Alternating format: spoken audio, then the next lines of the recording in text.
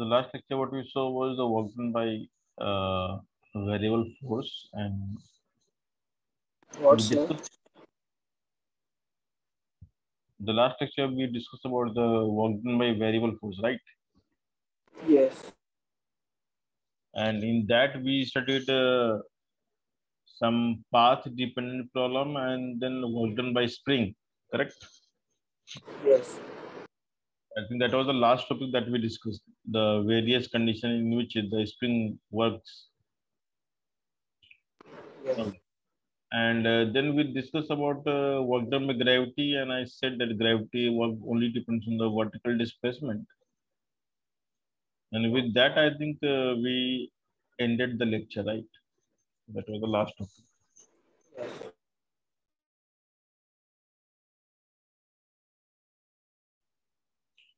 So today we are going to start something called energy part. So the work done by various cases we have seen, and now we can start the energy.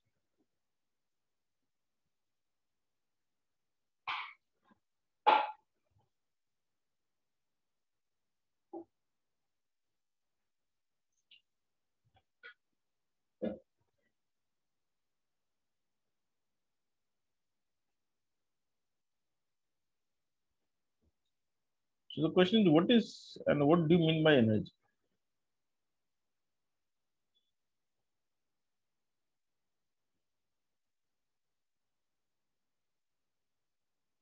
So what do you mean by energy?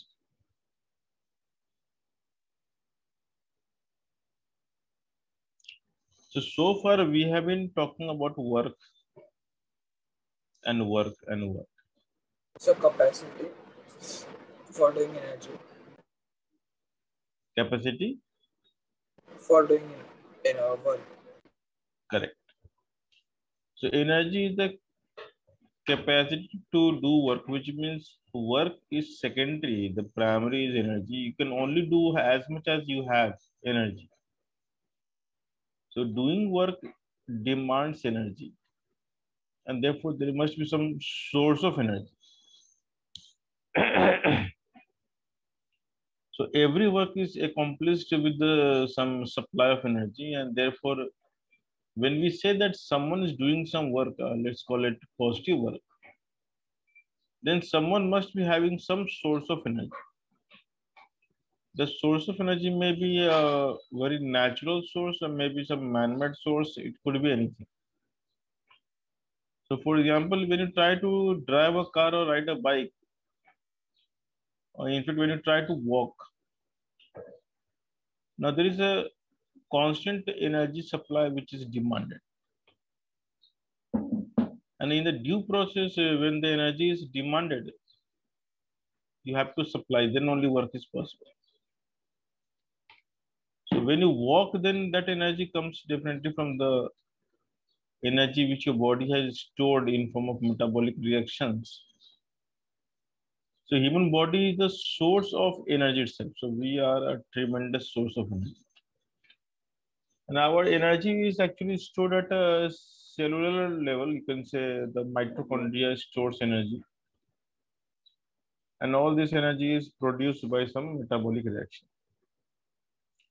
So the food which we eat is decomposed by the catalyst and that produces energy.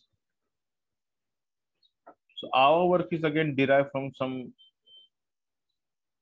you can say, chemical reactions happening inside the body. In case of vehicle, whether it's a bike or car, we have a fuel system which burns and produces energy. In Tesla car, the lithium-ion battery producing the energy. In various other cases, we have the solar energy. Like the International Space Station, it stores energy from the solar radiations. So the constant requirement of energy should be met by some means, and without that means, we cannot talk about work. So work is done as much as the energy is available. You cannot go beyond energy and do some work. So if you want to do, let's say, 100 joule of work, then you must have somewhere energy stored minimum 100 and up to anywhere. that is the idea behind the energy. So let me put it formally.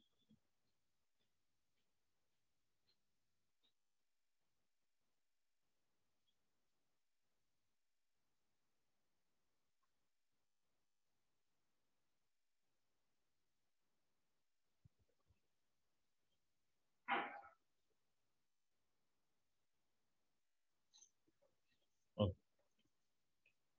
So now we need to categorize it. So in how many categories we put this energy?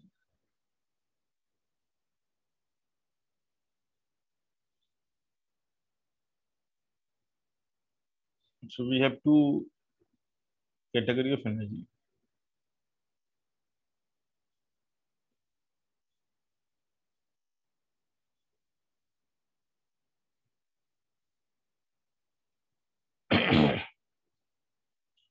Now, so there are certain energy which can be exchanged. So there are certain form of energy which can be exchanged by doing work. Because doing work itself is the energy flow process. So as I said in the very beginning, work is a way to exchange energy.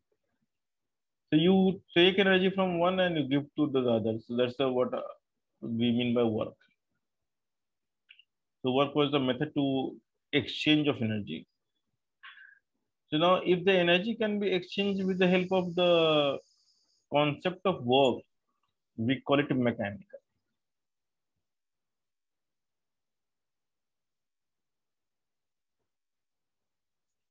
But if the energy transferred or exchange demands some other mechanism other than work, we call it non-mechanical.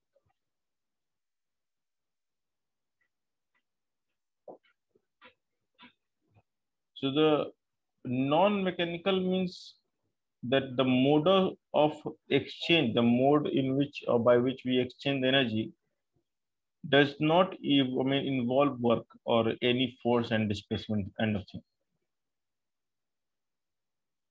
Mechanical says that no, if you exchange energy in terms of work, then this must be mechanical. And then mechanical is further divided into two categories. So for mechanical, we have two separate sections.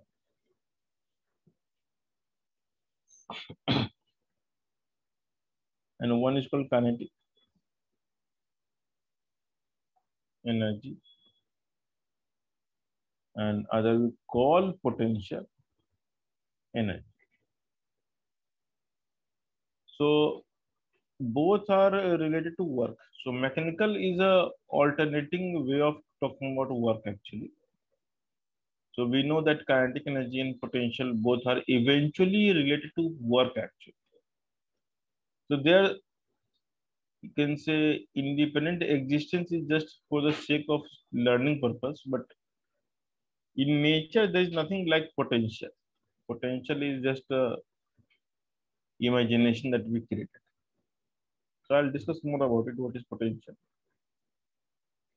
Now the kinetic energy we can further divide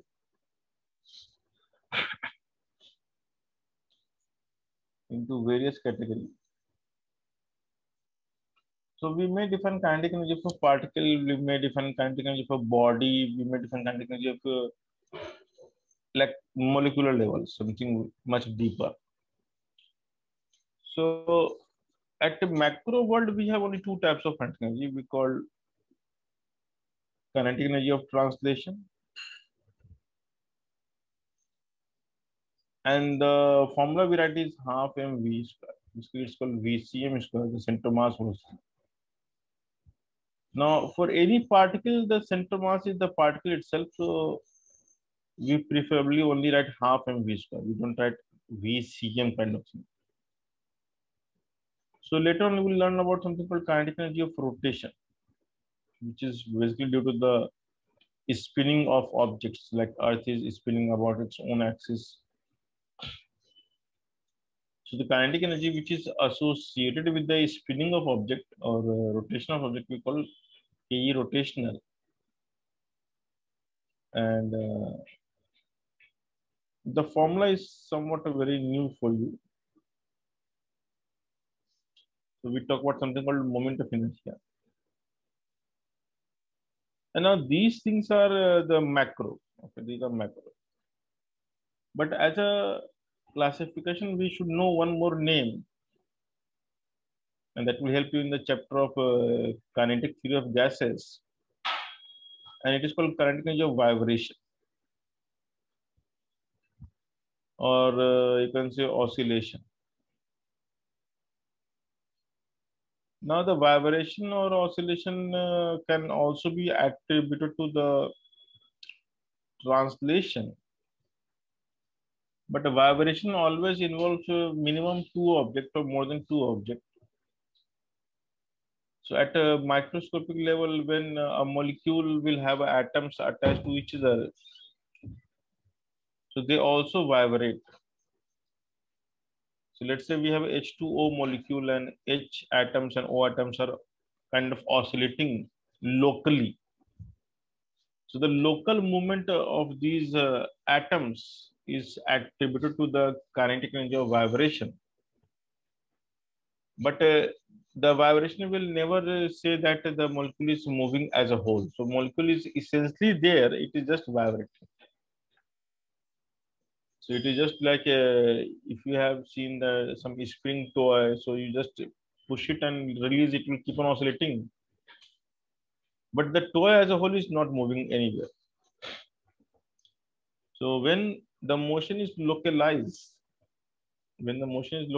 and there is no significant displacement from its mean position, so such motion we call vibratory motion or oscillation. And the energy that we describe in such cases is called kinetic energy of vibration. So now for particle, we only use the formula half mv square. Now for vibration, there is no formula as such, but you will learn in kinetic theory of gases that how the energy is linked with the temperature. And as the temperature will grow, then the kinetic energy of vibration of molecule will grow. And that is why that when you raise the temperature beyond certain value, the amplitude of oscillation becomes so high that eventually they break. So the atoms, let's say 2O atom, O2. So when you raise the temperature, the O2 will vibrate because O2 will act as a spring block system. And because of the very high degree of vibration energy, so when the vibration energy grows beyond certain limit, the bonds breaks and what we get is called free radical. So that idea of free radical will help you in organic chemistry when you will learn the ozonolysis or ozonization. So the idea is again energy only. So we have something called peroxides, and when the photon hits the peroxide, the energy contained in the photon is sufficient to break into free radicals, and that's how the reaction undergoes. So the vibrational kinetic energy is very crucial in chemistry and statistical physics. In this particular chapter, we'll definitely not talk about vibration part. What we talk about is the basic one called the translation, and we end up writing the half mv square. That's so because we are learning called particle dynamics, we talk about particles, we don't talk about bodies. And one point cannot have a different, one point cannot have a rotation kind of thing. So the only thing which is possible is called translation, and therefore the only one energy associated is called the translational kinetic energy, which we write as half mv square. Sir, what have you written under that K rotation? Half. Then It's half ICM omega square. So this is called moment of inertia.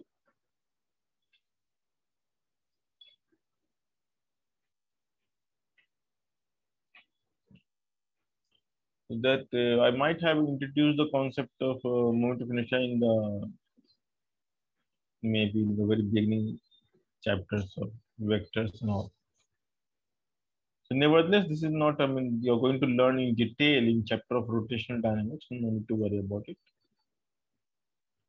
So this is just for the sake of completeness I mentioned here, else it is not required. So now what you're learning right now, the present chapter is a small part of the big chapter that you're going to see soon. And what you are going to see soon is called the rotational dynamics. So this idea is very important, that the kinetic energy is not just half mv square, which is that is something which we have taken for granted, but rather we have some other types of kinetic energy as well. So we call it translational, rotational, and vibrational. And for vibrational, the formula we will study in the chapter of KTG, called the kinetic theory of gases. And KTG is something which is essentially taken by chemists. So you will learn in great detail. Now coming to the potential energy. Now, as I said, potential is there is nothing like potential, to be very honest. It's just like you gave some money to your friend, and it's long time. Both of you have forgotten that you gave money to your friend, and he has taken money from you. So, in essence, your money is lost. But in a way, it is not lost, because once you remember, once both come to the conclusion that yes, you had given something and he has taken something, then that money is potentially can be recovered. So potential energy is like again a work by someone, but we don't want to name his name. I mean, the guy who has done this work. So, for example, the money that maybe Akash Ambani is spending is not the money he has earned, but rather his dad has earned. So, in a way, the work done by his dad is the potential of Akash Ambani. Like he can spend that money. So it is like stored money. So when you spend some money which is already stored somewhere, it means someone must have done some work in the past, and the potential is a way to recall the past. The idea is this is how we talk about the past, or this is the idea how we talk about the energy which seemingly is lost but not lost. So imagine that you are wearing a jacket in which there are infinite number of pockets. So now you have a jacket with arbitrarily infinite number of pockets, and if I give you some money, let's say I give you 100 rupee note, and what you do is you just put that 100 rupee note in random some pocket. I mean, I don't know which pocket. So now, if I tell you give it back to me, it's difficult because you don't know where it is. But the one thing we know is that it is with you only. So maybe if I turn the jacket upside down and if I give a jerk, then it may fall down. So having the idea that the money is with you is same as calling the potential. But the potential itself is something which is given by somebody. So now the nature has given everyone some energy, which we'll talk about later on. What is that? Anyway, so I will come to potential in detail because this is going to be the biggest topic of our discussion called potential energy. And why potential is so important? Because generally every student will learn the formula of potential. That's the biggest problem. Now, potential you are going to face in chapters like electrostatics. Potential you will face in chapters like gravitation, and potential we face in chapter like is of course this chapter is spring force. Potential we face in the chapter like elasticity.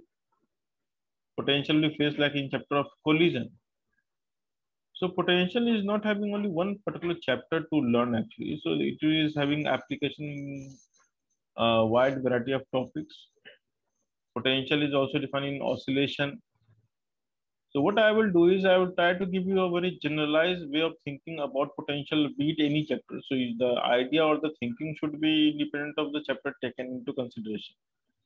So no matter which chapter you're dealing with, I mean, the potential definition will never change. And now if you can reproduce the formula out of your thinking, then probably you will never face any difficulty in solving any problem of electrostatics as well. So the potential is very crucial thinking strategy. Will develop this strategy slowly. So now the potential is a part of mechanical energy, and you can name it the way you want. So we call it elastic potential energy.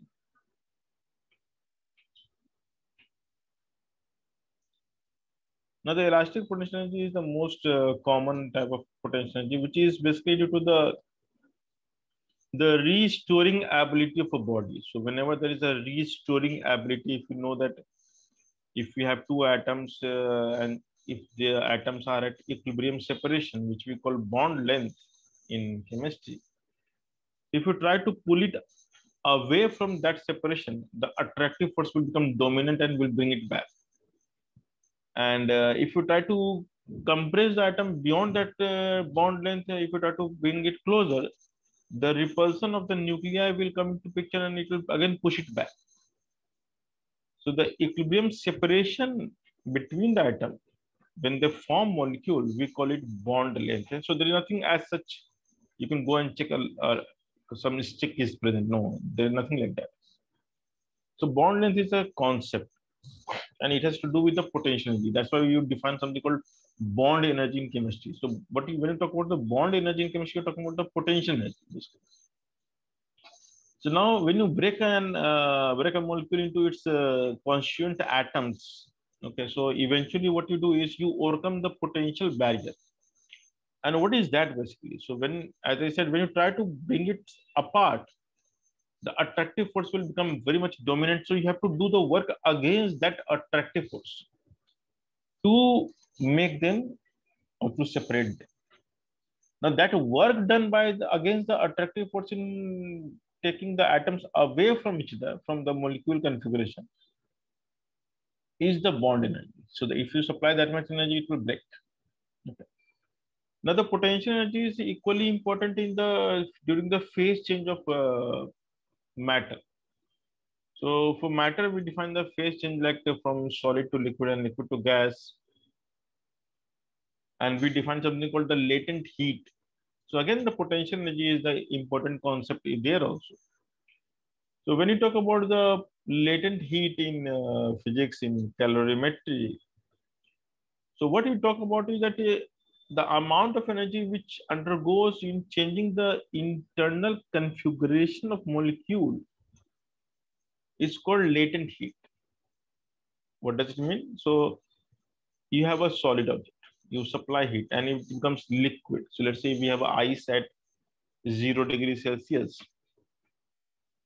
So the ice itself is having a configuration. So what you know about ice is that it's a H2O molecules in some very unique fashion arranged, and there is a bond which exists between them called the H bond. Hydrogen bond is named something called H bonding, which we represent by the triple dot sign. So in the ice flakes, this bond structure is very important, and what we don't realize that when you try to melt the ice, so what you do is you first of all break all these bonds. So basically breaking the bond is basically like taking the atoms away or the water molecule away from the other water molecule.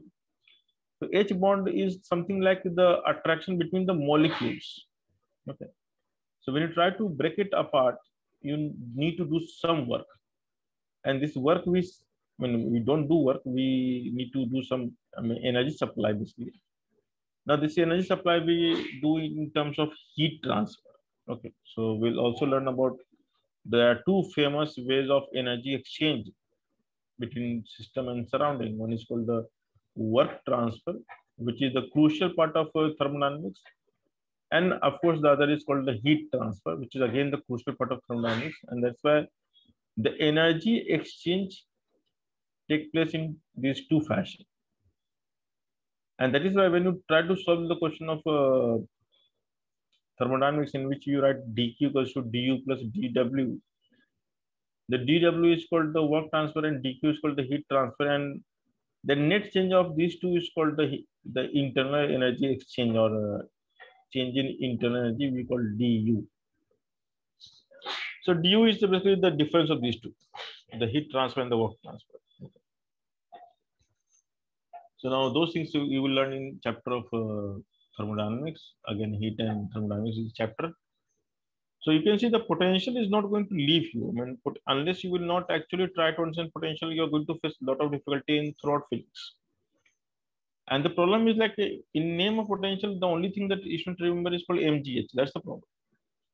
Now that's one formula, and the formula itself is not very much clear what it represents. We'll discuss about it in detail. And we'll derive the formula of mgh almost by writing 1 or 2 page of equation, which you have been writing so easily. I will derive it by very lengthy technique. What is mgh? So now the elastic potential energy is a very crucial kind of concept, and it is not only in spring, rather it is associated with anything which is having the restoring capability.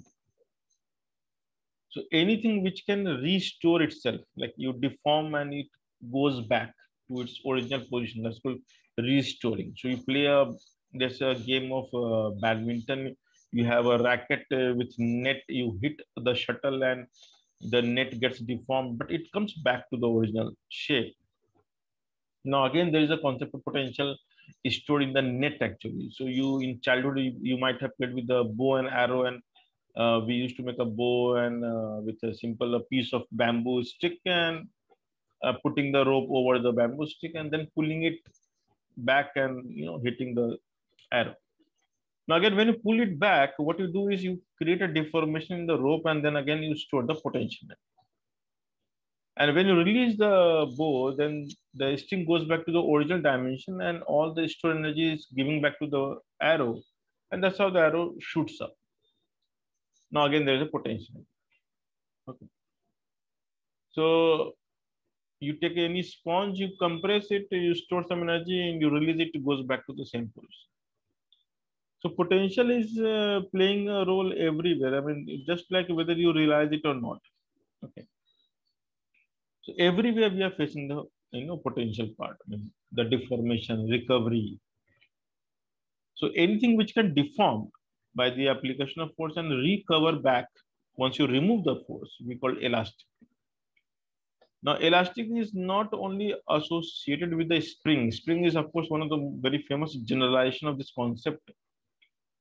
But even though objects without a shape like a spring can also have the potential energy of elastic potential energy in nature. So even if you deform a metallic wire, it stores potential energy. When you compress an iron rod, you store potential energy. When you bend an iron rod, you store potential energy. And now if you remember that in small cities, I mean, mostly we have a roof. I mean, of course, in Mumbaikars cannot see that. And when they create a building, they finish the ground floor and they leave some, the hanging, or you can say extended rod. And you go to the like rooftop and you can just pull the rod. We used to pull the rod and used to play with the vibration. And I never realized that vibrating those rods will lead to the concept of standing wave in class 12. So a very simple childhood experience turns out to be a very beautiful concept of physics. It was difficult to imagine at that time. So every vibrating object itself stores potential also. So potential is not confined to one chapter. I mean, the idea is unless you will not, broaden your horizon of thinking, you're going to face a difficulty in other chapters. So elastic potential energy is, of course, energy which is somewhat related to the deformation and restoring ability of bodies. Now, it could be in any form. Now, that is something which you need to actually learn and understand, that what are the possible form in which I should be able to see the potential. The other potential energy which is equally known to you is called gravitational potential.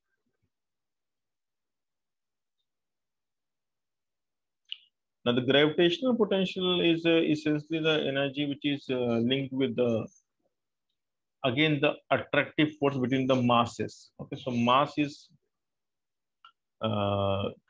something which creates a field which we call gravitational field, and the interaction between the objects by virtue of their gravitational field is called gravitational potential energy. Okay. So gravitational potential is somewhat related to the masses. That's it. You can think of. And the third, which is equally famous, is called the electrostatic potential energy. Now, this is a separate chapter of 12th, which you will learn. But whether you're learning the first or the second or the third, the basic remains same for all. All are defined in a similar fashion. So there is no exclusive definition for other. Like if you go to different chapter, it's not like something new thing will come for you for the chapter. Okay? There's nothing new for this. Be it any chapter, the potential remains the same in terms of definition. Nothing changes. So now the idea is electrostatic potential energy is actually linked with the charges. So in nature, we have only two fundamental property. I mean, two fundamental quantities are there in nature. The first fundamental is called mass, which defines gravitational potential. The second is called charge, which defines electrostatic, and the elastic. So in this chapter, how to relate this? So you're going to deal with the first two in this chapter. The electrostatics will be a separate chapter of class 12. And the same idea will be carried forward there also. So nothing new you're going to learn there.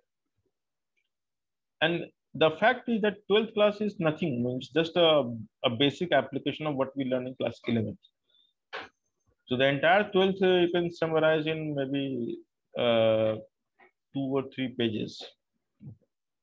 Now for you, it may be very surprising to know that even a chapter like current and electricity, we can solve using the Newton's laws of motion. Now that's beyond your imagination. The chapter like electromagnetic induction, we can solve using the concept of work energy power. Chapter of alternating current, we can solve using the concept of vectors. Chapter of magnetism is essentially the Newton's laws of motion. What we use is the concept of circular motion. And the electrostatics is just like the chapter of gravitation, which we are going to study here. So for you, it may be a chapter. I mean, once you start learning the concept of physics, these are not chapters, these are called concepts. And therefore, if you read any foreign authors, I mean, mostly I'm talking about Russians, I don't talk about Americans, they're not interesting that. So the most of the Russians authors, what they do is they create science books in a conceptual manner. And that's why they have written an entire book of physics, 11th and 12th, in hardly 200 pages or less. So the books by Russians are the smallest books, the thinnest possible book you can find in shelf of library. Okay, anyway. So potential energy is having three variety, and of course, now coming to the non-mechanical, which is very common, like the you can say sound energy. You scream and you convert your energy into sound energy. Now, sound is a physiological phenomenon. Basically, when we say sound, basically what we say is like you throw out a gush of air out of your mouth from your stomach by pressing your stomach or by contracting your lungs. It depends on how you speak. So those who are called ventriloquists, what they do is they throw the air from the stomach. So they compress the stomach. So if you want to speak loudly, I mean, with lots, I mean, high, you can say intensity. Like if you're some politician and giving some speech, you need to speak from the stomach. We call ventriloquist. Sound is basically throwing out air, and eventually sound is like you throwing out air at a high velocity. So it's like a tremendous kinetic energy imparted to the air molecules, and that's we call sound energy, because that energy when hits the eardrum creates the vibration of eardrum, and that vibration eventually lead to the creation of a electrical pulse inside, and that pulse travels through the optic nerve, reaches the part of brain, and the brain decodes as a sound. I mean, that's something which is happening within you. So what I am saying and what you're listening is only within our mind. So there is nothing outside. Now that's something you cannot understand, that there is a complete silence outside. All noise is in your brain. So there is nothing between you and me. So it is the ability of the human to understand this sound thing. Now, if you are well aware of the fact that the dogs having a very poor threshold of listening actually. So during Diwali, the sound which you create through the firecrackers, it creates tremendous pain to them. And that's why the God has given them the long ears. They actually act as a flap. So they close their ears. So they have the ability to close their ears, and almost all animals having the long ears, unlike the humans. We have open ears, they have closed ears. Okay. So anyway, God is trying to maintain or bring some equilibrium in certain way. So we have non-mechanical, you can say sound, solar energy, or we can say light energy, basically. Light. And we, of course, the very famous one, heat energy. So at the microscopic level, eventually, even heat energy is the mechanical energy, but will not actually classify in terms of microscopic description. A potential energy is a concept which is always macroscopic in nature that we try to define. Okay. So the heat energy at atomic level or molecular level is essentially kinetic energy. At microscopic level, we have a separate name. So we call it heat energy. Okay. So now you can understand that the potential is such a tremendous thing to deal with. So we'll come to the potential part in detail after a while. So let's do the kinetic part first. And probably I have tried to give you an overview of potential, like where you should think about potential. And I hope you have just realized that it is just everywhere. I mean, there is no place which is without potential. So coming back to the kinetic energy. So what is kinetic energy? So we say that it is the energy possessed by any body by virtue of its motion. That's it. That's only definition. It is the energy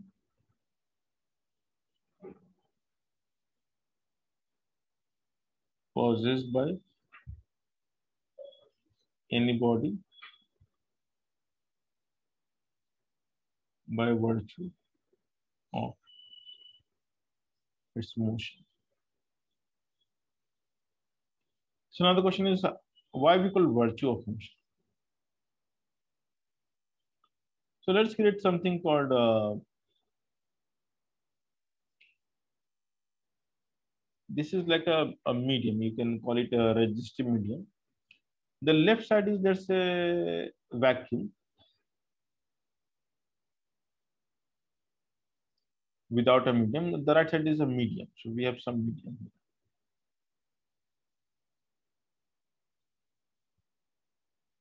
So have you ever derived the formula of kinetic energy? Half in this way? Anyone? Yes. Yeah. So if you derive the formula of kinetic energy from class 9th experience, it's very easy.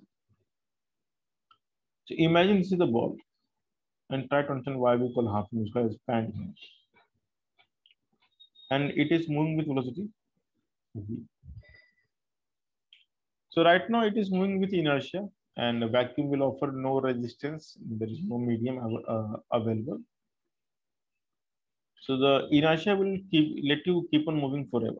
Now you enter a medium, and the moment you enter, the medium will start resisting.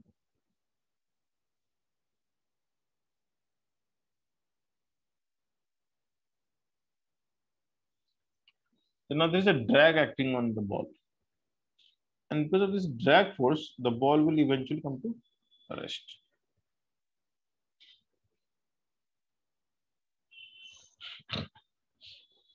Let's call it the displacement as S.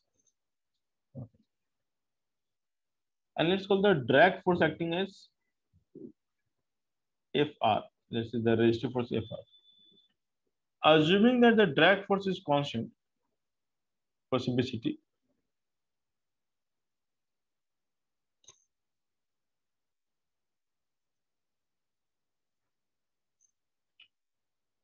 what kind of work will be done by the FR, the resistive force? Positive work or negative work?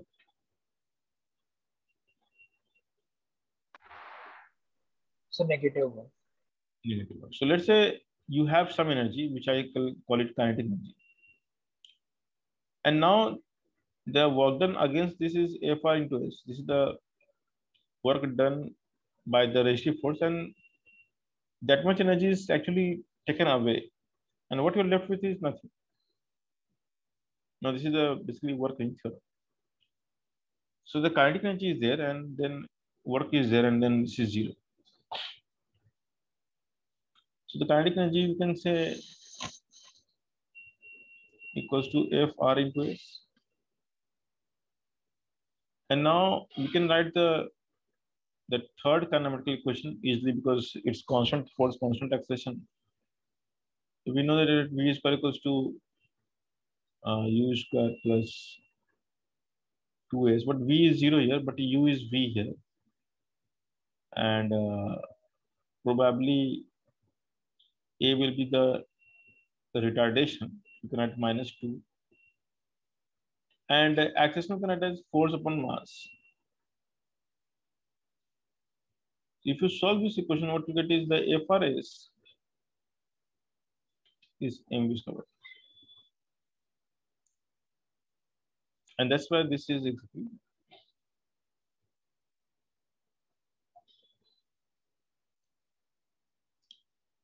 Now the idea is like if you were moving, okay, let's think about the idea only. So when you were moving, you had some energy, which we don't know what was the formula. So, but you had some energy, which we call kinetic energy. And the medium actually taken away the energy to bring you at rest.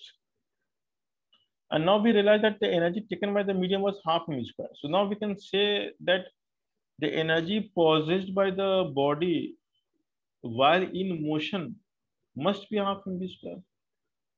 Because I cannot take energy more than what you have.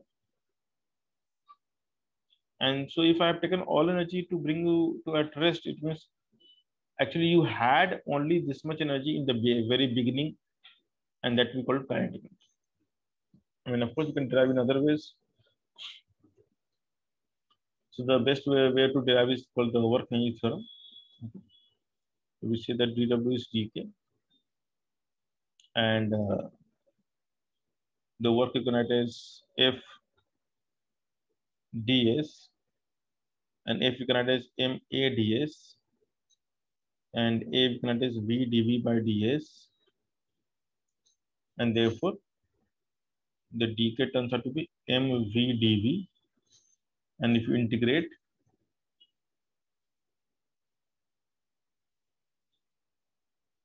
you get kinetic energy equals to half. I'm just taking 0 to k and like 0 to v. So now you can see this is another way of deriving. This is actually a way we prefer. Now this is the how we derive for class 9 student. Okay. So now the kinetic energy is half mv square. Basically, anything which is in motion, will have kinetic energy. That is what you have to believe. And the formula is half mv square, but this formula is only for particles, point masses. For bodies, the kinetic energy will have a variety of parts, the way translational and rotational. Okay. So of course, those things you will see translational, rotational in chapter of rotational dynamics.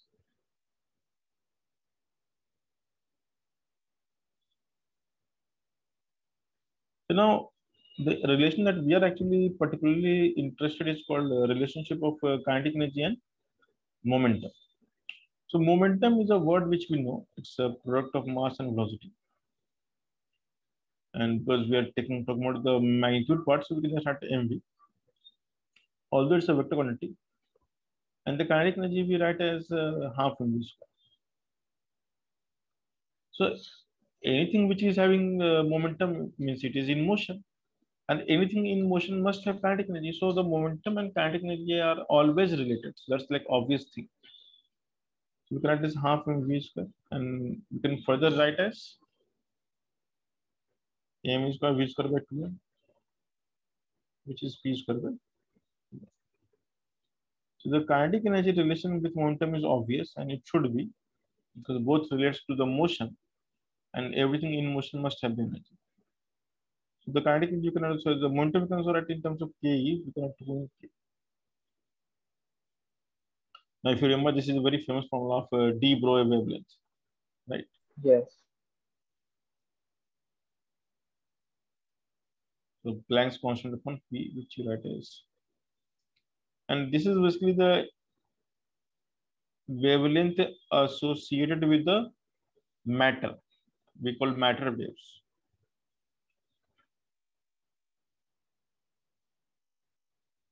And it's called de Broglie wavelength. Of course, these are French people, de Broglie. Okay. Just like how we use the she in to add respect, maybe something else. Also. In different cultures, different. So now the momentum and kinetic energy relation is very obvious. So typically you can be asked question like very simple question like this. If what can relate that if you change the momentum, then how much kinetic energy will change? So let's say I want to find the percentage change in kinetic energy, and I know the change in momentum part. So I can write delta K by K as K is what P square. So P square by 2m minus P initial square by 2m upon P initial square by 2m. That's how we write, right? Into 100. That's called the percentage change. And if you can cancel out 2m, you will get P final upon P initial whole square minus 1 and whole into 1. Now this relation says that if you change the momentum, the kinetic energy will change. I mean, that's simple. So let's say if I ask you what will happen if I change the momentum by 10%, what will the percentage change in the kinetic energy? The question is simple. I am changing the momentum by 10%. Basically, I'm increasing it. So what will be the percentage change in the kinetic energy? Tell me.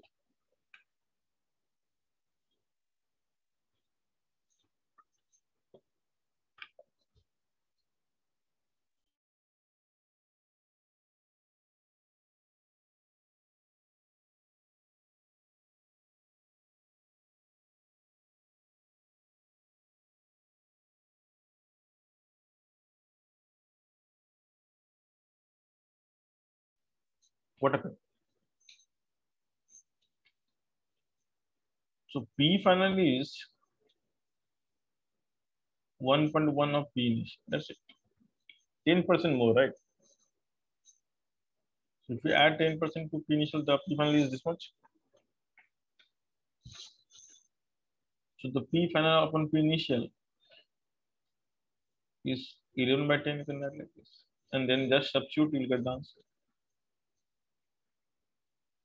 So 121 by 100 minus 1 into 100, which will give you 21%. So if you make the increment by 10% in momentum, your kinetic energy will change by only 21%. Now, similarly, you may be asked to the So question that like is this. P1 square by P1 in the denominator. Pardon? Say that is P1 square upon P1 in the denominator. That is P final upon P initial whole square. So on the left side. I mean, before. Yeah, P square by 2m. Here. So that P final square upon P1 minus P initial square by P1 divided by. No, which side you're talking about? You're saying here? Then. So that which Yeah, you so want. it's P final, yeah, P final square by 2m minus P initial square by 2m upon P initial square by 2m. Like how you find the change? Change means final minus initial upon initial. Okay. Yeah. Yeah. If you remember the high school mathematics, the percentage profit is like selling price minus buying price upon buying price into 100, something like that. And so is the loss. Now, what is the correlation with the percentage change in momentum in terms of kinetic energy? So it turns out to be something like this. It's K final by K initial minus 1 into 100. Why? Because here the formula is reverse. It's under root K. So if I want to find the percentage change in momentum, I have to write the formula under root 2 mk in terms of, and then we can get this answer. So you may be asked question like this: if the kinetic energy is changed by 44%, then what is the change in momentum? So if I increase the kinetic energy by 44%, then what is the increment in the momentum? Tell me.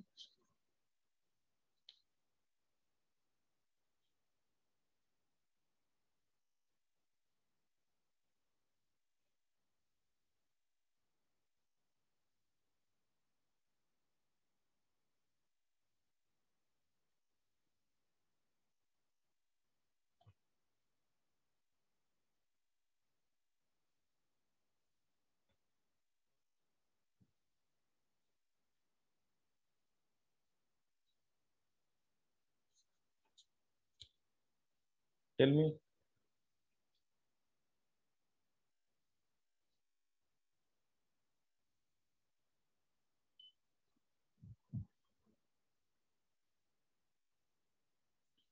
If I increase the kinetic energy by 44%, then what will be the percentage change in the momentum?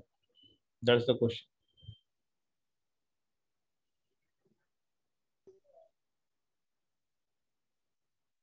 Understood? 20%. Pardon? 20%. Yeah. So the answer is simply 20%. So now you should be able to do this calculation easily.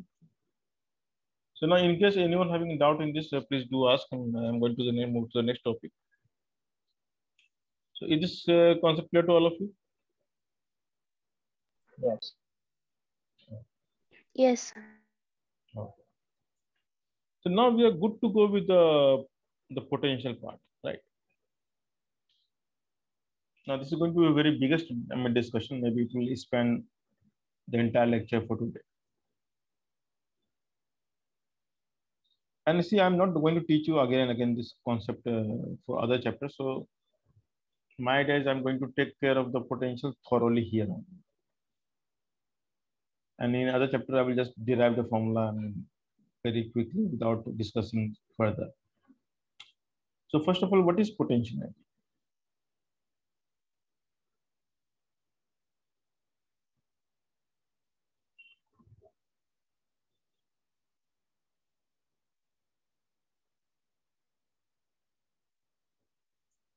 Tell me, what is potential energy? Sir, ability to store. Pardon? Ability Sir, to ability store. to Uh,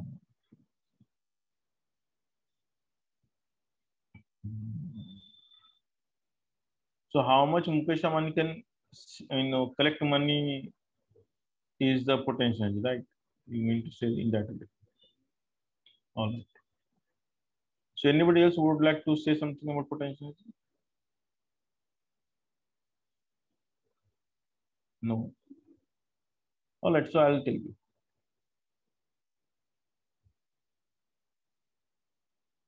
First of all, potential when we define. So let's have a very clear cut understanding when we should define potential and when we should not. So the first and foremost thing, potential we define when we have a system which is interactive. Now, what does it mean? To define potential energy, we must have a system first of all. A single point mass cannot have potential concept. So at least we need to have 2-point mass. So a body is a collection of particles. So we can say body can have potential, but individual particle cannot define potential. So potential is defined as a only for system in which there is some natural interaction, and the interaction means either attraction or repulsion. Okay, so both are called interaction.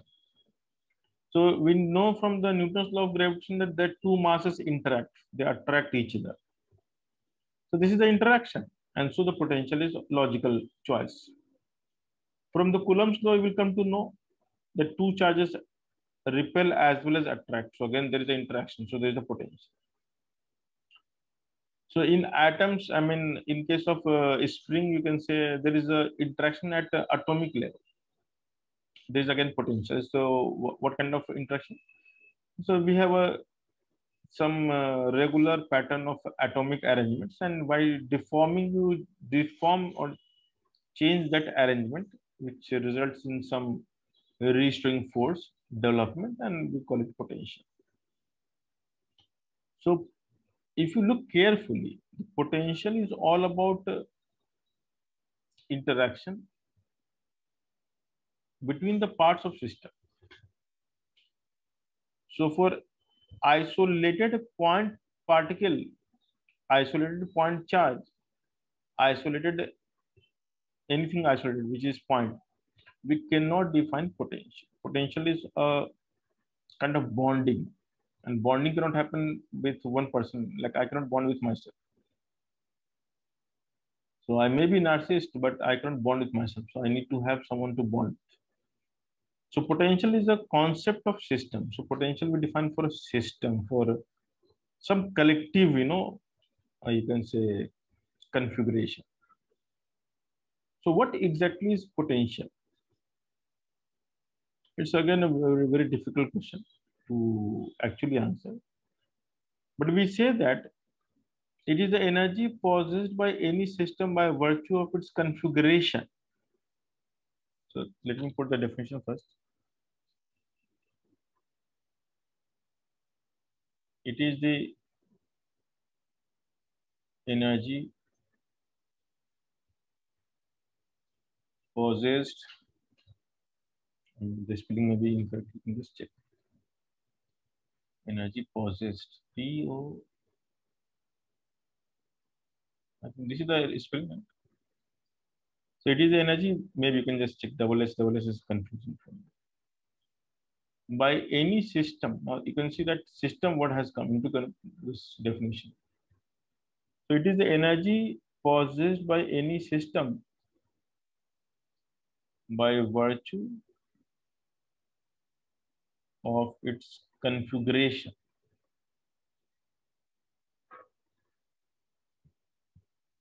Is called potential energy of system. So for any isolated particle, potential cannot be defined. You cannot define potential for any isolated particle, whether it's a mass or it's a charge. So for isolated, we don't define. Yeah. So now the question is, what is this? The word configuration. So configuration refers to the meaning like relative geometrical arrangement. Okay. It's a relative geometrical arrangement we call configuration. So now the question is, why we define this particular way? So let's take some very common example. Let's say we have something called a planet Earth. I hope you know this. And the Earth is being, so we have something called the moon. I should have changed the color of moon and Earth. Okay, let's make it like this. Let's see the Earth. And the moon is a bright rod.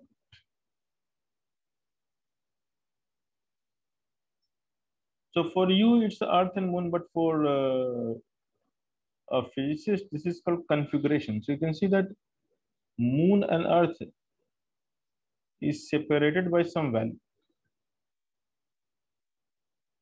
Now this defines the geometrical rearrangement. Now, even though the moon moves around in its orbit, which roughly takes 27 days, which roughly defines the 2 fortnight, which roughly defines the two segment of that definition. So that's define the lunar calendar. Okay. So most of the Asian country follows the lunar calendar, which is associated with the motion of moon around the earth. So how this is how we define the months. That's why if you take 27 days, not 27, 28 days as 1 month, in 1 year we'll have 13 months, which is exactly in the as per the Hindu calendar. So the lunar motion. Now what I'm saying is that although the moon is moving in a circular orbit, if I make the orbit a circular, then R will never change. So now in space, both position of moon will define the same geometrical arrangement.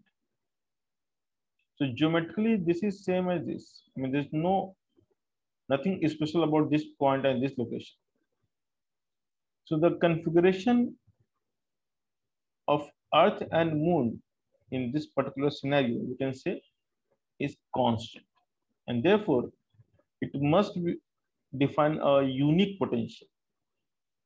So when a moon is moving around the Earth, the potential must be unique. We cannot have multiple potential because there is a unique configuration. So now look at this situation and try to understand the concept. So let's say this is sun, and again we have an orbit. But this case, the orbit is Earth. So Earth itself is orbiting the sun. As you know, Earth always orbit around the sun. Okay, in that case, let's make Earth as a brighter object. So now this Earth is moving around the sun in an elliptical orbit. So now I have changed the orbit shape. It is from circular to elliptical. Okay. And if I call it R. So what do you think that as the Earth will move in its orbit, the R will remain same or will change? Change. It will change. And I think that that's a common sense. It must change, right? So can we call the configuration here same or configuration is changing or changing rapidly? So this is the case in which the configuration is not a constant quantity. Now you can realize that the configuration is changing continuously. Therefore, we must say that potential here is variable. Now, the word configuration is very important. I mean, we generally ignore this word. And that's why when you solve numerical, you face difficulty. You don't realize what to do. So let's say if I want to have a satellite, moving in an orbit, and if I want to shift the orbit of satellite, basically I'm trying to say that shift the orbit means change the configuration. So it must have a new potential. So these two configurations cannot have same potential. They must have different potential. So this configuration is very essential, crucial word. Let's say you are solving a question in which at the vertex of an equilateral triangle, we have 3 charges. Let's say all charges are equal in mass and equal in value charge. All are positive. So they will repel each other. So after some time, because of symmetricity, it will be on a bigger triangle. The same charge. So it is a new configuration. So we must think of potential. So potential is associated with configuration of something. And the change of configuration will make sure that potential has changed. And those changes generally we need to calculate while solving the numerical. So again, the idea is important, how you think about it. If you stick yourself to MGH and if that is your life, then probably half of physics is gone from your life. So the idea of configuration is very crucial to understand the potential, and that will eventually help you in actually mastering 80% concept in physics. Like potential is physics actually. So when I talk about energy, I talk about mostly potential. I can keep on discussing potential for 2 to 3 lectures. It's such a versatile topic. Anyway, so now coming to this configuration part. So now we have realized something.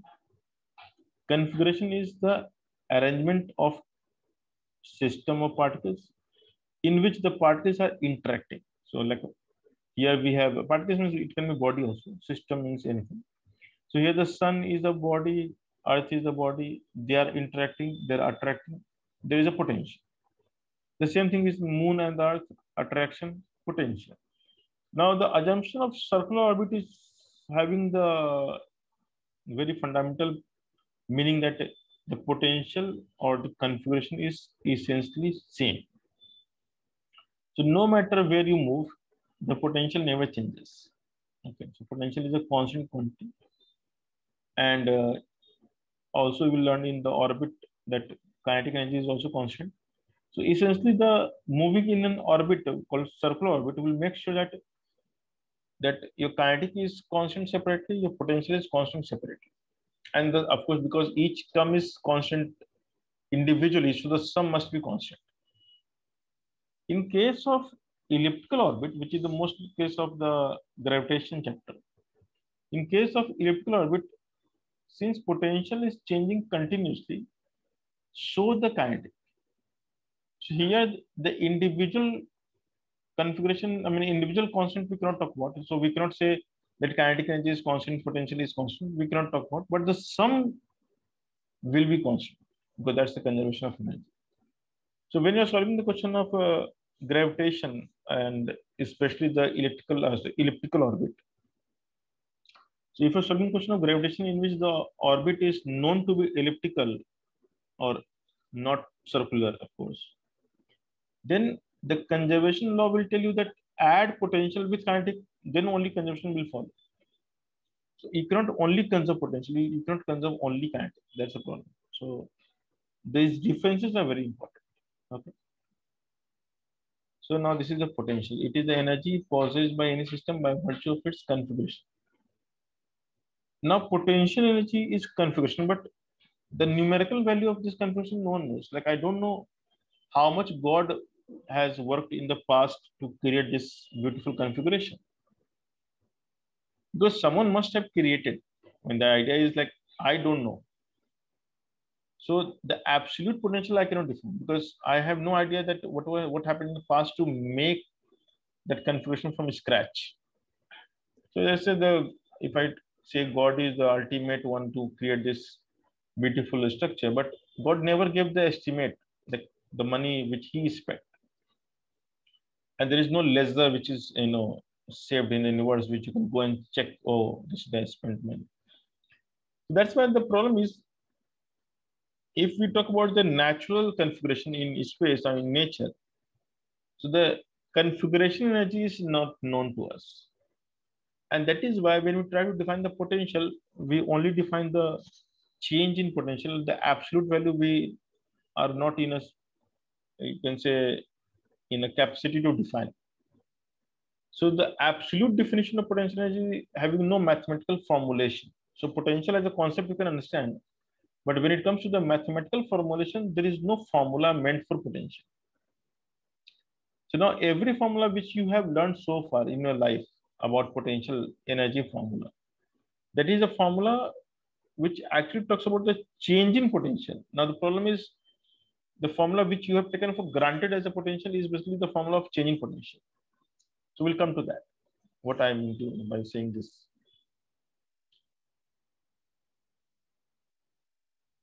So the idea is simple.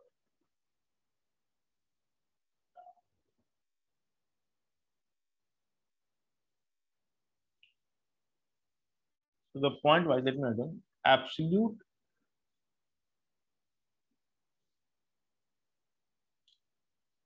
value of potential energy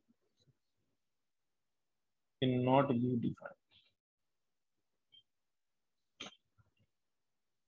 Only, I mean, of course, I'm saying mathematical. What I mean to say is mathematical. Only change in potential can be defined. Can you tell me what is the time now?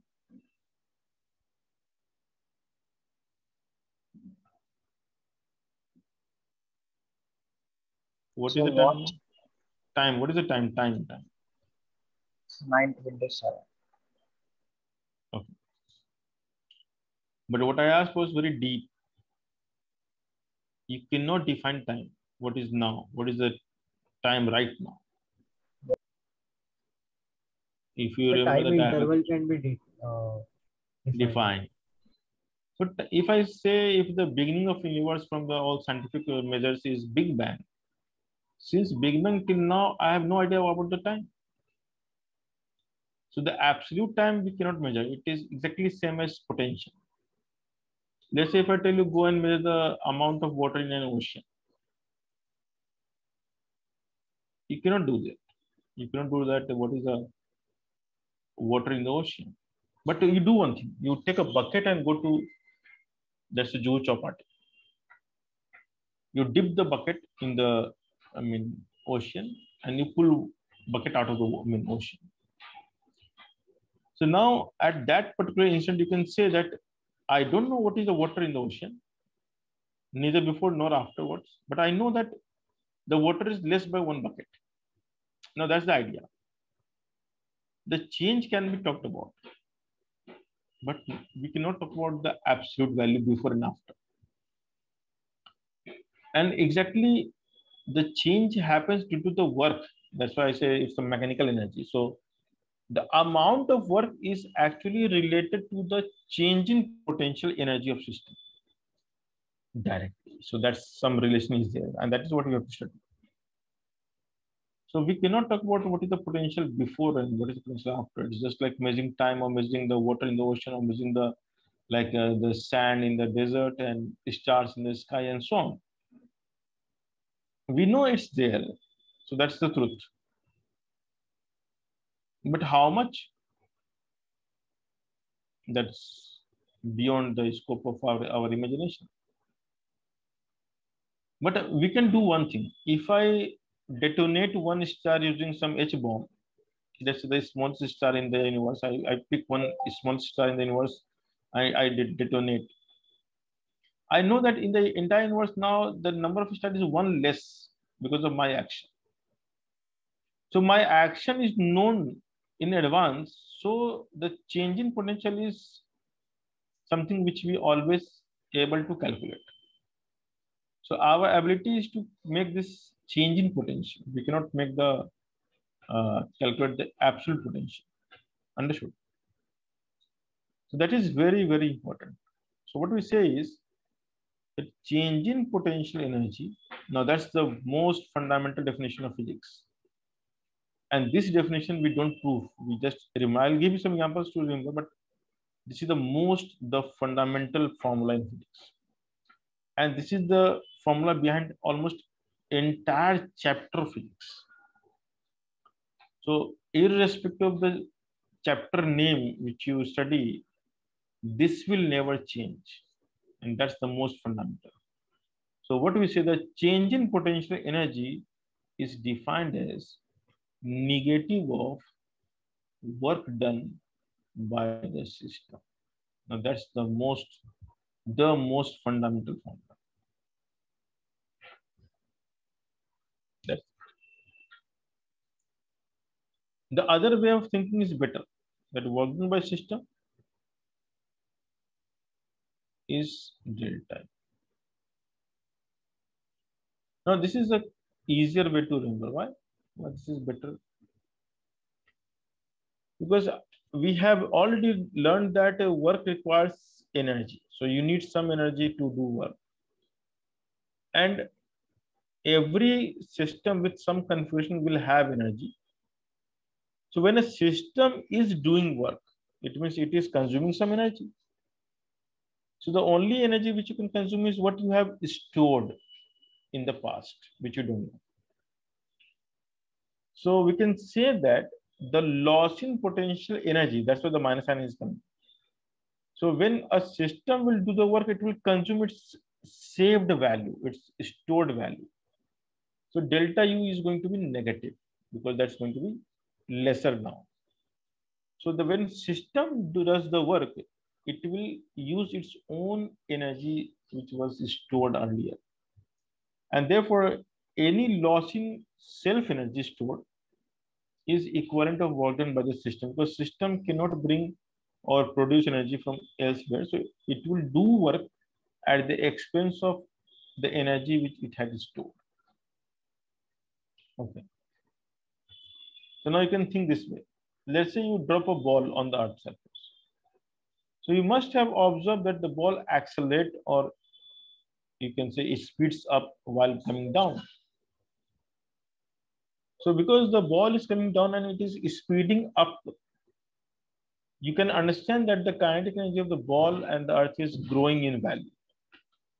Of course, by standing on the earth, you cannot see earth moving, and that's a fact that earth will move almost negligibly.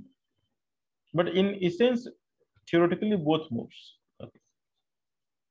Because of the earth mass is much bigger than the mass of the ball, then eventually motion that will happen even from the outer space is ball motion. So, okay, we'll stick to the ball only.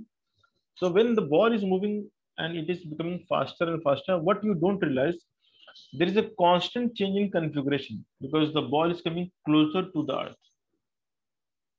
So the separation is changing continuously. In fact, it is decreasing, and therefore the potential is changing very rapidly. Now the increase in kinetic is basically due to the fact that the potential has decreased a lot because the configuration is changing continuously. So for you, it may be a ball dropping to the earth, but for me, it's the earth and the ball coming closer. That's the idea. And because they are coming closer, so for me, it's like the separation is decreasing. So for me, its configuration is changing. So can you see the configuration part in every activity? Like I gave you one example, but I hope you can think about configuration anywhere. So the idea is whenever there is a change of configuration, potential will change. So when the ball is coming towards the earth, there is a continuous change of configuration, and so the potential. And it is the loss of that potential which is actually nothing but the work done by gravity, we call it.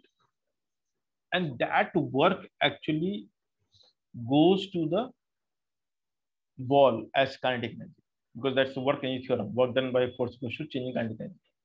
So now try to look at the correlation, like how we can relate.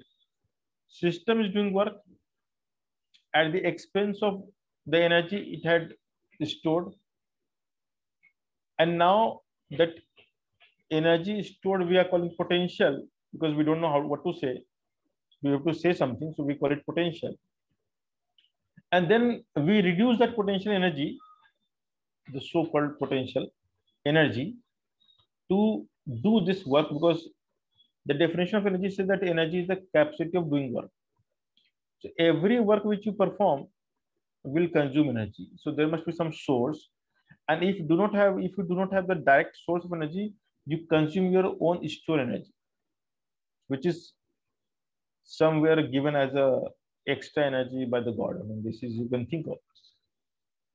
So the system cannot do work from its, I mean, out of nowhere. So system is doing work because system is having energy somewhere stored, and that's energy we call potential. So the loss in potential is definitely the work done by system. I think this definition is the most fundamental and most intuitive definition in physics. Okay. So how to change this formula in different scenarios? So let's say you talk about the two masses. So you will say work done by the gravity is minus delta E. We talk about two charges, work done by Coulombic force is equals to minus delta E. And then you talk about the elastic potential. And then you can say work done by the spring is minus delta U.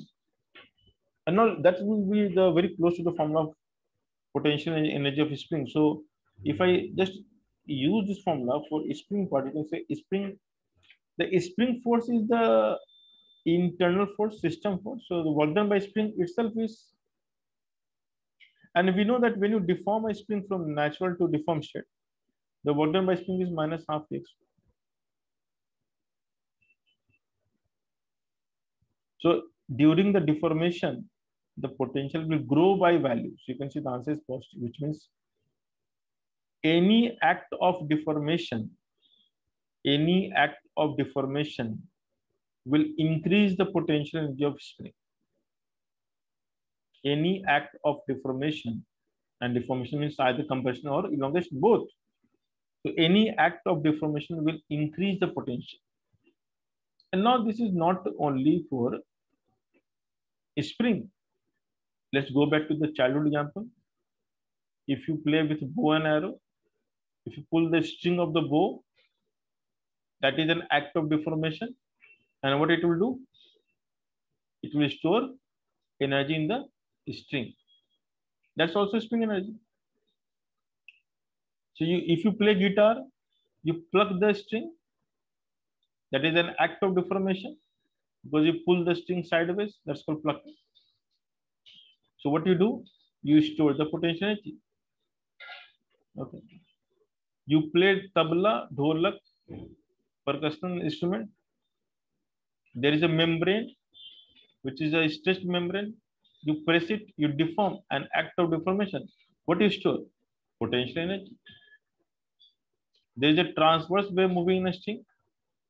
A wave is a flow of energy, and during the flow, it carries energy and momentum both. And what it does, it deforms the medium, let's say string, an act of deformation. There is a potential energy. I am saying something, I mean, throw the air out of my mouth, I create compression, an act of deformation. There is a potential energy. So any act of deformation will always create potential. Because basically what we're talking about is the change of configuration. So now I have tried to relate a variety of things at once. I mean, you can see there is no chapter without potential. So the chapter called wave and sound is again having potential concept, and the definition is pretty much same. Okay.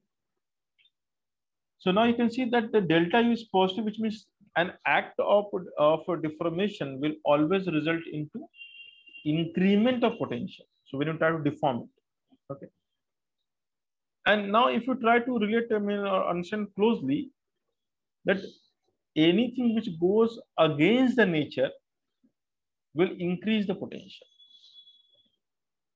Now, if I drop a ball, will it go up or down?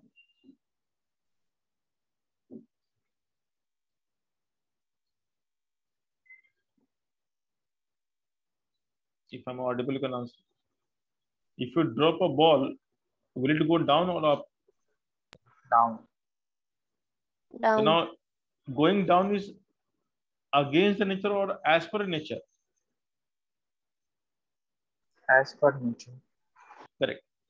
Now, in nature, what happens as per nature, the potential will decrease or increase?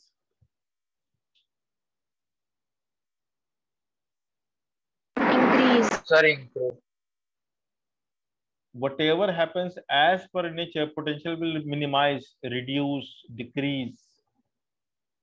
Because nature wants to minimize energy. That's the nature of nature. Okay, that's too much philosophy. So the lowering the potential is the natural choice of any system. So when you will study the surface tension, the surface is having energy called surface potential energy, or simply surface energy we call it. And because in order to minimize the surface energy, it will shrink the surface, and that's what it creates the surface tension. Now that's again nature of nature.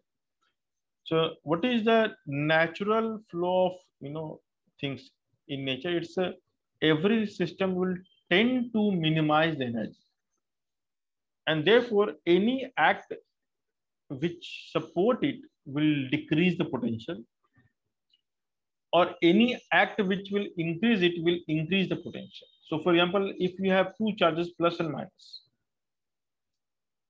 if they are coming closer, what do you think? Potential will increase or decrease?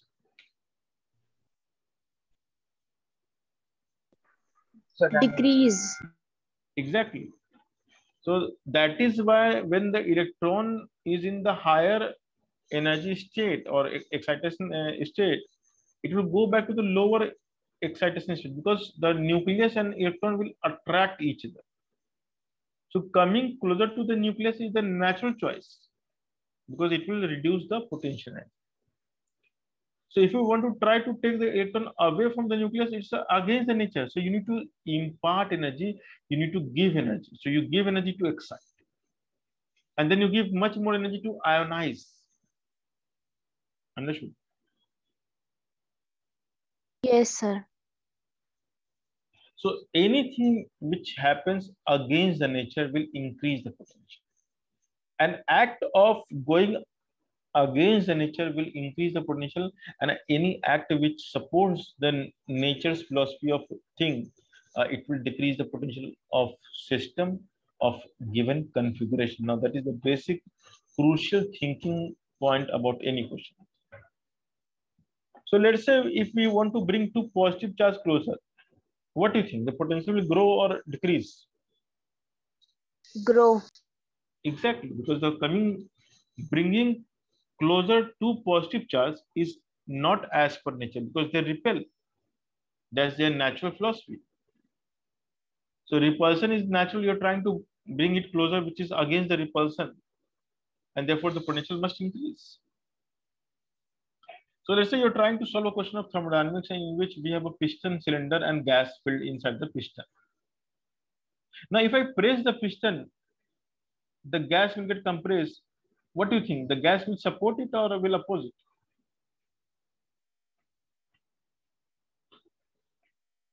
What do you think? The gas will support or Oppose. oppose? Exactly, the gas will oppose.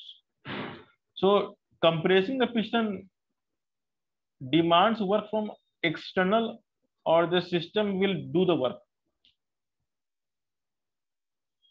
So that is not natural, right? So when you try to press the piston, you need to do the work. The atmosphere will do the work. And that is why the work will be the way to supply energy to the system. So we have a work transfer taking place from surrounding to the gas through the piston. So in various chapters, you will realize that potential is having different way of interpreting. In fact, most question of thermodynamics you can solve by common sense. I mean, there is no need to even mug up the formula of first law of thermodynamics. I have never done this in my life. In fact, when I started learning chapter of work energy power, if I remember correctly, I was not knowing what is work energy theorem. I was not knowing what is potential energy. In fact, the only sense which I developed as a child was the energy, and I realized that energy is going this way and that way. And what I used to do is I used to take the plus minus sign as per my own intuition, and every time I solved the question, I got the correct answer. And by just this simple intuition of energy flow, I was able to solve all question of Eroda without any teacher's help, like just on my own. No, nothing was required. It's like a nature score. Like I was able to understand what nature is trying to explain through this question. Not in that way, the nature score. So the idea is if you really understand energy and its flow, you can almost solve 50% of physics with ease. The biggest problem that every student faces is that they still believe that there are chapters that they need to mug up the formula. It's other way around. In physics, there is no chapter, just concepts and just few concepts, not even much. So there are hardly 5 and 6 concepts which can solve any question of physics. But of course, to relate and then go back to from the concept to the formula, that requires effort. So now here we got one formula, right? In the potential energy of a spring, which is, and so far what we have got is delta U, not even the potential energy. So now the change in potential, we have the formula half kx square. So the obvious question is, if the formula for change is this much, then what is the formula of potential energy? So here comes the concept of reference.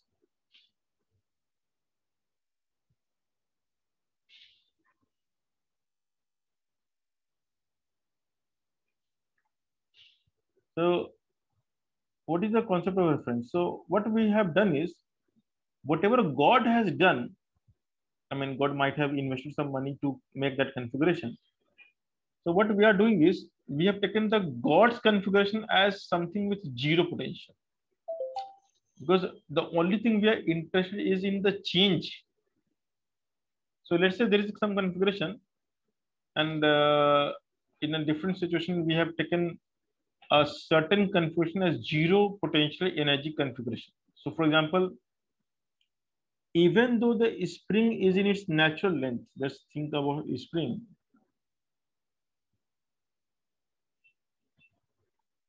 So the spring is in its natural length. Now, can we say that potential energy of the spring is zero?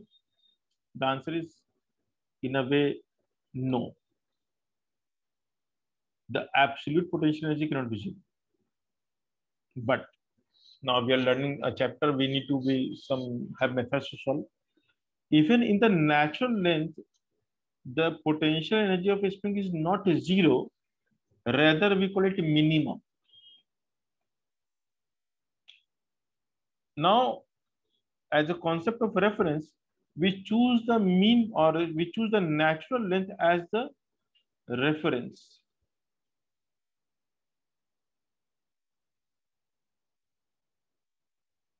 And therefore, we assign the reference potential as zero. Now, this is the assignment. So now there are two things. Which one is more accurate? Is the potential energy stored in the spring in natural position is zero, or is it minimum? Which one is better? Minimum. Correct. It is minimum, which is the minimum. Now saying it is zero is basically incorrect. So now we define a concept of reference. Now delta is what? The potential at deformation x minus potential at no deformation. And this is the formula half k. Now this is always true. This is always true. Now by assigning the reference as zero, by calling this as zero, now we have derived the formula ux equals to half k, which says that if a spring is in the deformed state, and if the amount of deformation is x, then it must have the energy stored half the x square. Basically, this is the energy above the natural position. So I have no idea what is the energy in the spring at natural position. I have no idea. No. But I have idea what is the amount of work required to change the configuration, and that I can associate with the potential. Then I can say this work will get stored in system as a potential, because my work is not lost. My work is not dissipated. So it must be somewhere. Now, somewhere we call potential. Okay. So the inability to define energy leads to the definition of potential energy. That's how we think of. Okay. So that's why I said the only thing that we should be concerned about is work. The potential energy will come automatically. Okay. So now let's come to, now this is the potential energy of a spring. So any spring in a deformed state with amount of deformation x will have energy stored half kx square. Okay.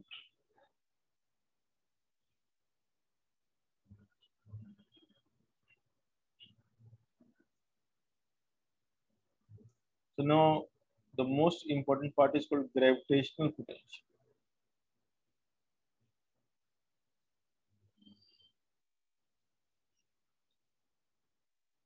So before we start this gravitational potential, let's just take a relook at something called Newton's law of gravitation. And I hope you have done it in class 9. So if we have 2 point masses, let's call M1 and M2, and at a separation R. So the gravitational force between the two masses is given by G M1 M2 by R.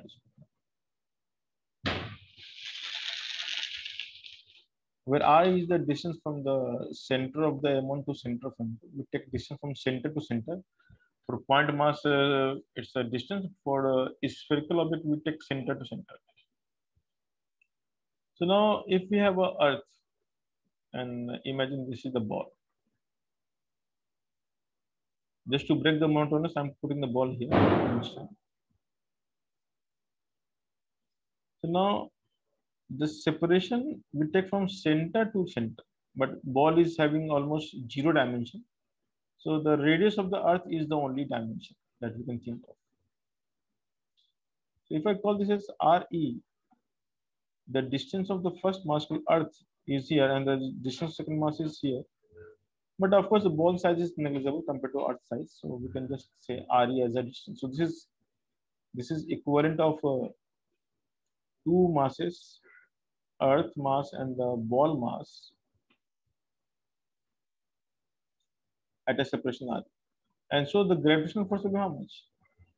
G M by R square. And therefore, if you release the ball slightly above the Earth's surface, slightly above this, then what is the acceleration it will produce? The acceleration will be force upon mass.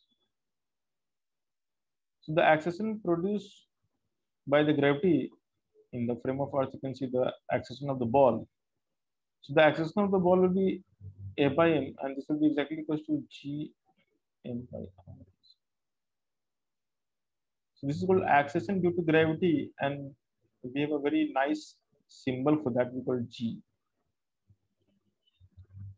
So we call G as the acceleration due to gravity, and the formula is Gm by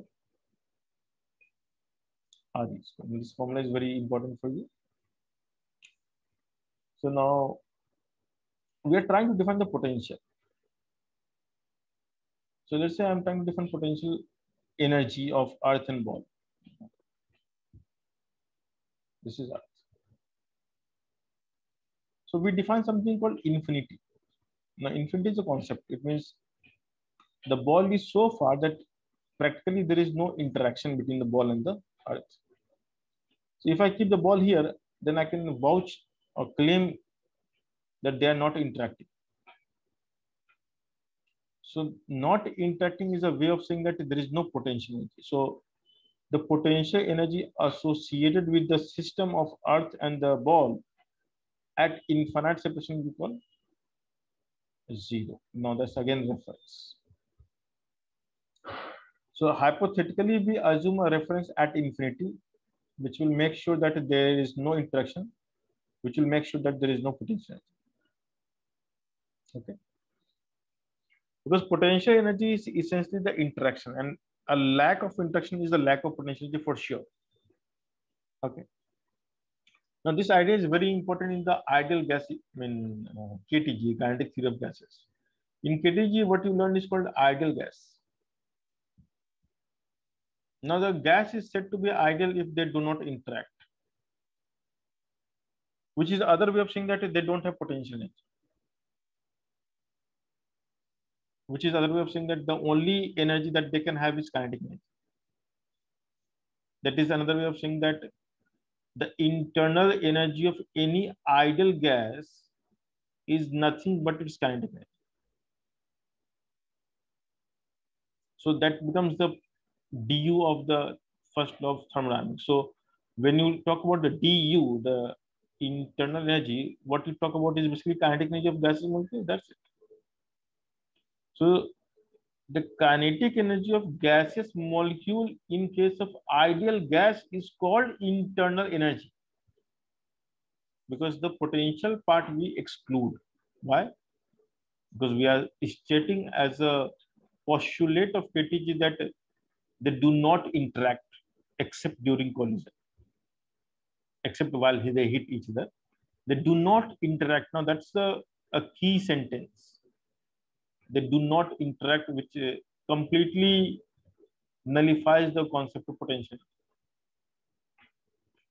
So now you know that when you talk about the internal energy, you talk about the kinetic energy. That's the idea. In ideal gas, you will learn in the chemistry, KTG, the kinetic theory of gases. If you read one of the postulates, it's clearly written there in the postulate. Postulate means assumption. Okay.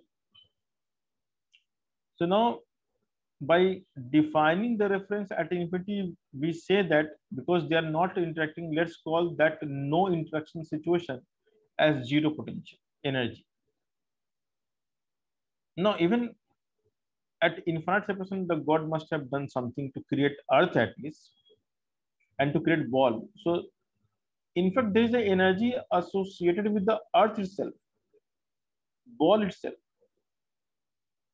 because Earth itself is a collection of points. So that's again itself a configuration which God created. And since we do not want to talk about individual configuration, so we never talk about the energy associated with the Earth itself, ball itself, because that is not the energy of interaction. But in chapter of gravitation, we will in fact prove it and derive it, something called self energy, like the energy which is due to the interaction of the particles of the Earth itself, we call self energy of the Earth.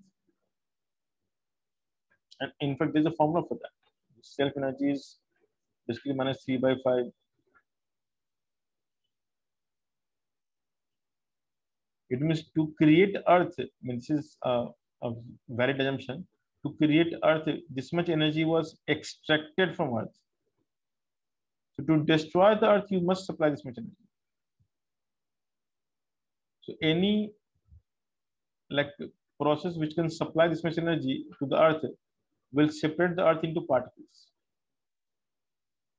Now this energy is just beyond your imagination, because the mass of Earth is 10 power 27 and 24 kilogram. Squaring means 10 power 28, 48, and then minus 11 you can take. Still, it is huge value of energy, and no atomic explosion, no H bomb can create this much energy. So maybe you need some quadrillion, trillion energy to do this. I cannot express in words. So now these are formulas. So now when we talk about the potential energy, we ignore the God effort in creating those even atoms. I mean, the effort of creating the ball, effort of creating this Earth. We never talk about those energy. So we only talk about the energy of interaction. And the potential energy in our sense is interaction energy. So we'll restrict our idea to interaction. No, we'll not go beyond that. Okay. So right now, what I'm saying is there's no potential. Although this is incorrect statement. I mean, saying that there's no potential itself is wrong. But that is how we learn physics. That's how we, create the idea of physics. So now, what you need to understand is that a lack of interaction will result into no potential energy. So this is zero potential. So right now, the Earth and the ball is having zero potential. And now you may be interested, to bring this ball somewhere. So let's say I'm trying to bring ball near the Earth's surface, or maybe somewhere, not exactly close. Okay. Let's take somewhere else. I just want to change the, maybe here. That's so much. Yes, here. So now I have brought the ball here. You can see that. I can choose any path to bring the ball, but okay, that will not be convenient to you in terms of thinking. So what I'll do is I'll do something else. Take a straight path. I mean, that's better to understand, because the work we can only define a well-defined path. Now, because you will learn later on that what you learn later on, that the gravitational force is conservative force. So the work really does not depend on path. So if you are arriving here via any path like this or maybe like this, all will give you the same energy. So we are choosing something in which we can do the calculation, because anyway, if every path is like equally likely path, and it will not change the answer. So let's take a path in which we can write the laws of motion. So now the idea is the gravitational force at a, let's say the distance is r. It's called the distance here as r.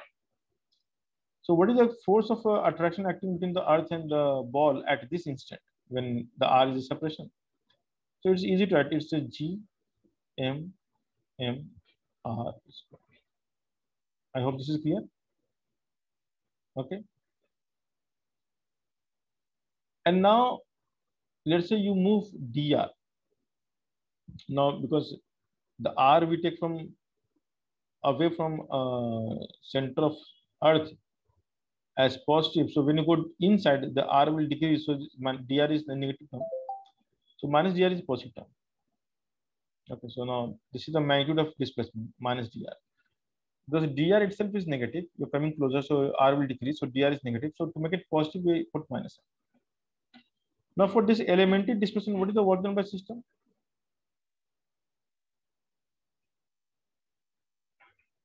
So what is the work done by system? What we can say here? Force into displacement, correct? That's how we write. And then we can write as G M M R squared minus.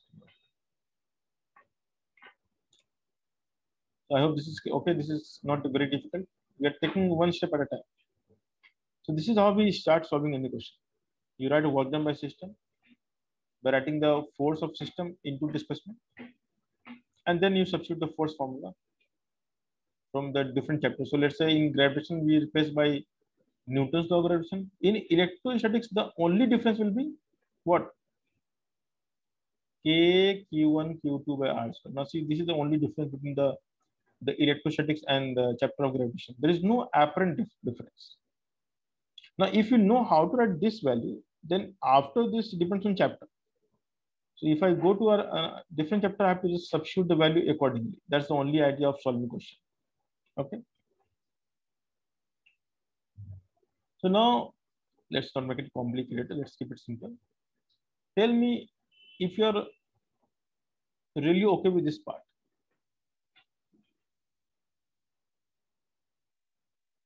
Is this clear? Yes. So any doubt in this so far, because this is very crucial part. I mean, I cannot move forward unless all of you are comfortable with this writing part. And that's the case that if you really want to understand the potential energy, if you really want to understand what goes behind the potential energy formulas.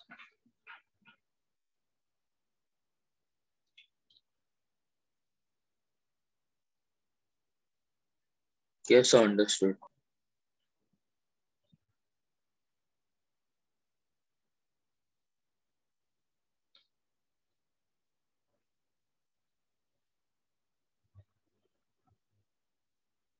All right.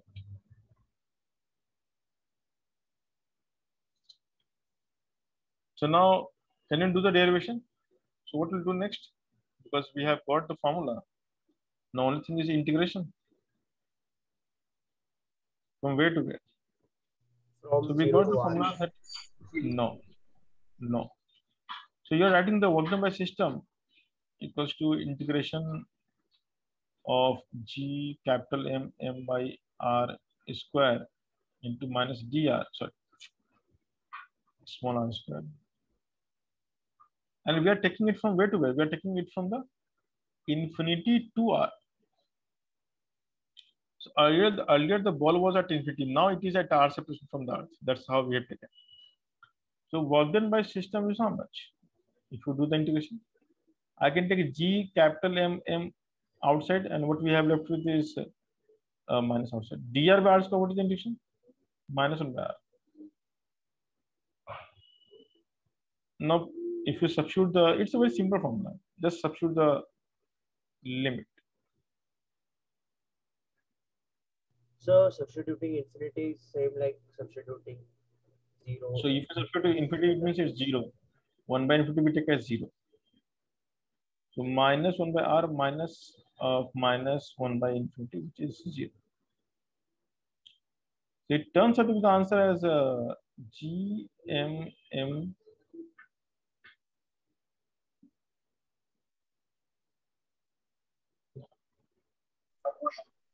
Yes, by R. That's it. And the work done is positive. But this is not what we are looking for. What we are looking for? Potential energy formula. So for that, we need not to worry because we know this is the fundamental definition of physics, which says that work done by system is minus delta E. So G M by R is minus delta is final minus initial. So always write final minus initial. But by definition, the U infinity we take as a reference, so this is 0. So the potential energy at separation R we write as minus G M by R. So this is the formula of gravitation. Nothing. In electrostatics, if you write the potential between two charges, the formula is K Q1 Q2 by R. Of course, not minus sign because the sign of charge will decide plus and minus. So if the charge, if they attract, we put minus. If they repel, we put plus sign. So the potential energy of two positive charges is positive, two negative is positive. One positive, one negative is always negative. So once you know the charge sign, you can write the plus or minus answer. Now this is a very similar. You can see the formula is similar. There is no difference. And derivation is also similar. Everything is similar. So now there is something I can tell you. That attraction, if the system is attractive, the potential is the formula potential what you will get in derivation is always negative. And if the system is repulsive, the formula you will get is positive.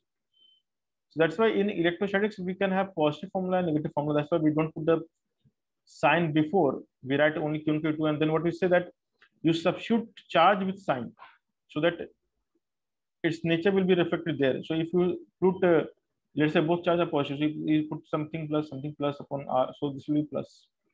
If both are negative, it's again plus. If we 1 plus 1 minus, it's minus. 1 minus 1 plus minus. So the sign will take care by the charge itself. So we don't put charge outside.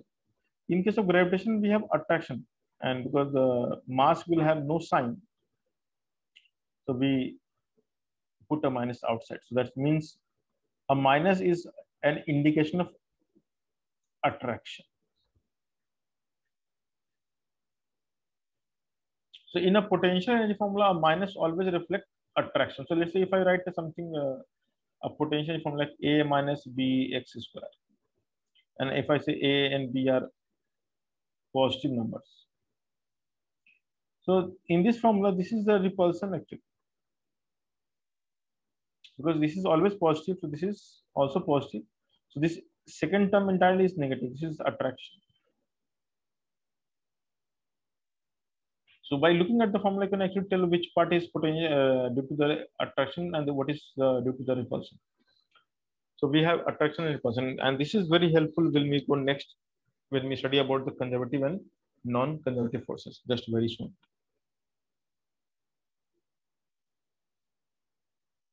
So now the potential energy, we got the formula, but still we are far away from what we generally do mgh. Okay, so let's go one step closer.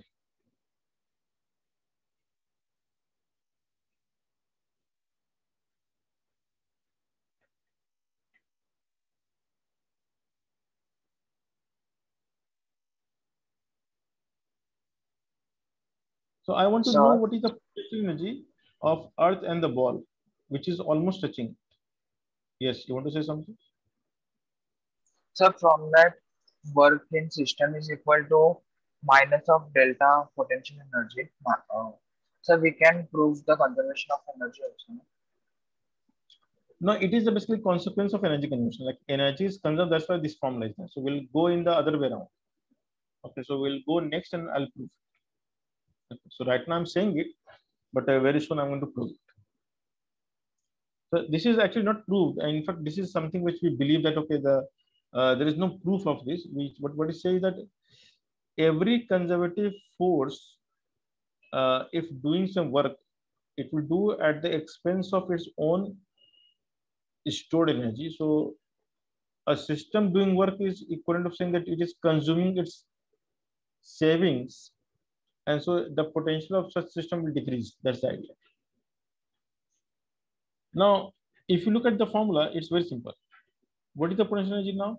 Minus G, mass of Earth, mass of ball upon RE. That's it. Let's call it U initial. Now imagine the ball you throw and it goes somewhere here. And now this is at a height h called altitude. And this is again RE, of course. So we talk about there are some confusing terms for students. There's something called distance. There's something called altitude in gravitation. We'll come to know. The altitude is something which we measure from the surface of planet, and the distance is something which we measure from the center of planet, and that is a very known fact. So when I say that a ball is at a distance of this, or if a satellite is at a distance of this, distance means from center. And for height, we talk about the surface. So the word height only measure with respect to surface, but distance we measure with respect to center. That's something which we should know. So now what is the final potential energy of system? Because this is the two different configuration. This is a new separation. So the final potential energy will be minus Gmm upon Re plus H. H is called the height or altitude or whatever. Okay. So if the ball is taken from here to certain height h through any path, doesn't matter. How much potential you change? What is the delta U?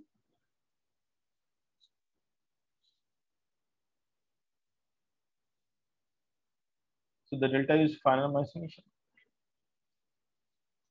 So final mass initial becomes, I will just change the sign. This minus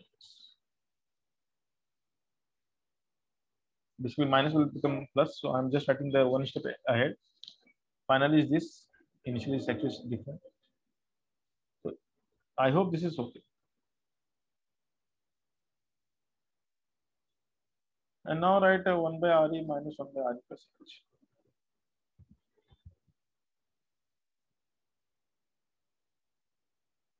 And then you can write as H upon Re into Re plus H. You can take LCM. And then you can further write as a G capital M small m H upon Re square 1 plus H upon R. Just for that. And I have given you the formula that this is nothing but the small g. G. So because G we can write as Gm by R is because the gravitational acceleration near the Earth's surface, close to the surface, we can write mgh plus 1. Now this formula is always true. There is no ambiguity. There is no approximation. But we are interested in writing the potential energy near the Earth's surface. So if h is very, very smaller than Earth radius, let's say you take to 10 meter, 20 meter, 200 meter, 1 kilometer.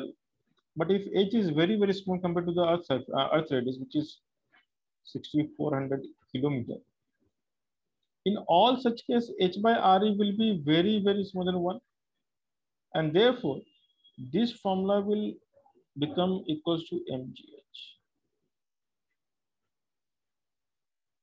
Oh, which means if you take an object from Earth's surface to certain height h, and if the h is very small compared to the Earth radius, the potential will increase by mgh. Now that's the increment value. So now the biggest question comes. Now comes the biggest question. This mgh is the potential energy of ball, Earth, or Earth ball system. Earth ball system. That's a very important result because normally we think that it's a potential energy of ball. No.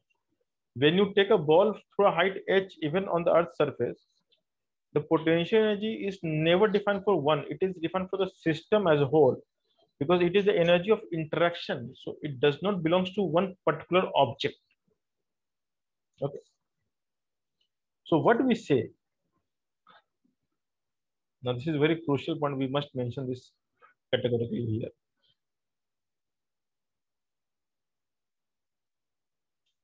So in the formula that which you just obtained mgh for the situation when h is very is smaller than re, this mgh represents potential energy of earth ball system. And now the bigger question we may ask that where this energy resides, where is this energy, like where we can go and find this energy? And the answer is we cannot find the location of potential energy. Potential energy is the property of space and no one knows where it is.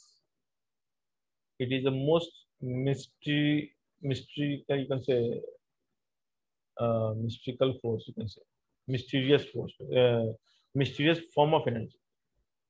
Like till date, no scientist knows what is potential energy. So although we define, we formulate, we write, we solve question, but the fact is till date, no one has claimed that they know potential. So in a very famous book by the Nobel laureate Richard Feynman, he said that I don't know what is potential. I mean, I don't know where it is, and I won't be able to write ever what is potential. And so writes the Griffith, David J. Griffith. So potential is still a mysterious fact. I mean, something part of mystery. Say, if you look at my rationality, what I am doing is I'm creating a hypothetical logic through God, because I have no option to define. So right now, the only way I can justify my claim is through the example of God. Because when I say God, you will not, I mean, ask further. I know, because that's your rationality. The idea is there is no absolute way to define something in the nature. So when we are like kind of handicapped of our own logic, we resort to the concept of God. So that's what I'm doing here also. Okay. So now potential energy is something which we don't know. It's just something hypothetically we didn't define. But when it comes to the definition and formula in physics, this is how you can proceed. Okay. Now this process of deriving the formula is exactly same in all chapter of physics. And what is the process? What is the algorithm? You define the force by system, define the elementary work by system, integrate, that will give you delta U, take a reference, define U. And that's the algorithm. So what is step one? You first define the system, define the force of interaction, define the elementary work, define the delta U, take one point as a reference, which is some natural choice, and then define the potential. And if you really understand this part, then I will say that you have really learned the concept of potential. Else, you are far away from potential. You just know few bunch of formula and you're happy. So if you think that you have really understood the potential, you should be able to derive anything. Okay. So now there is a definition number 2, which is equally important. I mean, mathematical definition. So we say that the change in potential energy is defined as work done by external with condition applied. Now you can see that the force here is not system force, rather external force, like force which I apply. And then I'm equating with the delta U, and then I'm putting a star which says condition applied. Just like a marketing guy.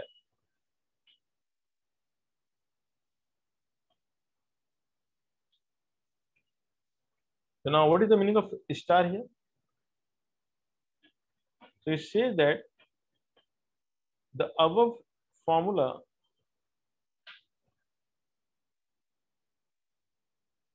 is true if change of configuration occurs slowly. Now, slowly is a very deep meaning word in physics. So here, slowly is a very scientific meaning. Slowly means you change the configuration apparently without moving anything, which means you move at such a slow rate that nothing looks moving. So for example, let's say if you go from one room of your apartment to another room in 1 year, apparently you never moved actually, but still you moved. I mean, that's logical thing to understand. So when you change the configuration slowly or slow enough, which means the system was always in equilibrium. That's the idea of slowly. That is, the system moves under equilibrium condition.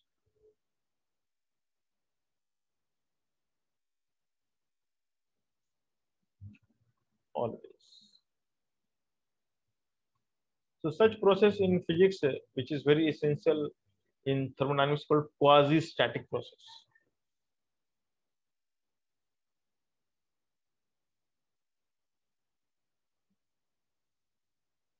Which means it is almost static. It is as good as static, but not static. So that's why the word quasi is the prefix, which means something close to that, which imitates as if it is static. So let's say if I say you are a quasi intellectual, it means in fact manifest yourself as intellectual, but you're not in true sense. So you can put a prefix quasi in any situation, and then you can play with the vocabulary. So you can play quasi static, quasi honest, and quasi this, quasi that. You can create your own vocabulary. But this is a really important concept in thermodynamics, that every thermodynamic process must be quasi-static if we want to apply the formula of thermodynamics. Let's say if you want to write dq equals to du plus dw at every elementary step, then that is only true if the process is quasi-static. So the process which are quasi-static, we apply the rules of equilibrium. The process which are not quasi-static, we apply the energy rule, energy conservation from beginning and end. So when laws of motion is valid and when laws of motion is not valid, that's a condition actually. When to write laws of motion, when not to write. So quasi-static is a equilibrium condition. So we use the word slowly in physics to reflect the same essence. And I can go back and derive the same formula with this assumption, only sign will change. And eventually the final answer will be the same. So the final answer will not change. And now you may try this at home. I mean, the same derivation using this definition. Okay. But this definition says that you have to move it to keep the system always at equilibrium. So you have to move also, and you have to also make sure that the system is at the equilibrium. And the definition is not only from infinity to a certain point, you can go backward also. So let's say you can also define potential energy while going this way. In that case, the final will be infinity. Would be dr. Like this. So by changing the direction of movement, this will change, and the final answer again will you get is same. So there is not one way of defining. So potential energy can be defined in 4 ways. So just let me just put all the 4 ways of defining. So we take some reference. So reference may be anything infinity one, and we take some point P. So we can go this way. We can go this way. This is 2 ways of defining. So when you go from reference, if the reference is infinity, and if you go somewhere here, the dr is negative, because we take r from Q and P, and this way dr is plus. Okay, this is how we think about it. If reference is 0, like origin, then going away, positive and going towards negative.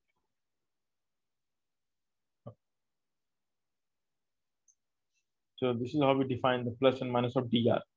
So if the reference is at origin, so going away from reference is positive and towards is negative. If the reference is at infinity, so going towards infinity is plus and going away from infinity is minus. That's how we define it. Okay. And then you can define either using this formula or using the previous formula. It's up to you. Okay, so I'll not go further deeper into this. So we have formula of potential energy. So we have two formula, the mgh part and the half k square part. That is sufficient. Okay. So we'll see the rest of the formula, of course, in the next lecture. So the next lecture will be mostly problem solving. So we'll do question solving and how to apply this concept in variety of situation. But I think with today's lecture, you must have got some significant idea about how things work in physics as a whole. So we have discussed from wide array of topics pertaining to different chapters, and now some intuition I expect you will be able to develop. And now you will not solve question blindly. So now you know what you are doing. Okay, so that the idea must prevail what you're doing. So today we did no numerical, so don't worry about it. We'll do in the next lecture. This lecture was very important, and I think those who have attended to today's lecture, I mean, your 80% effort in physics will reduce by after today's lecture if you have really understood, and you will realize later on that your ability to solve numerical will increase exponentially if you really understand this today's lecture. So all the best. We'll see in the next lecture. And I hope that we may meet before Diwali. So in case if we don't meet, I wish you all a very happy Diwali. Bye and take care.